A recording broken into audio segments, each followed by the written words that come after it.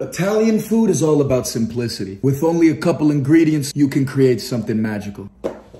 Garlic, parsley, pepperoncino, olive oil, some salt, and some spaghetti, bitch. I'm a pothead, bitch.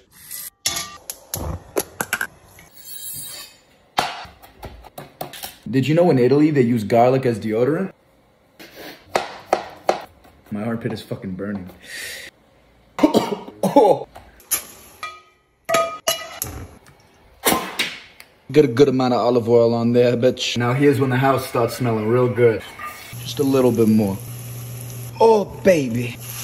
Now we finish cooking with a little pasta water and combine everything together. Italy's quickest, easiest dish, but one of the most beautiful, bitch. Spaghetti aglio olio.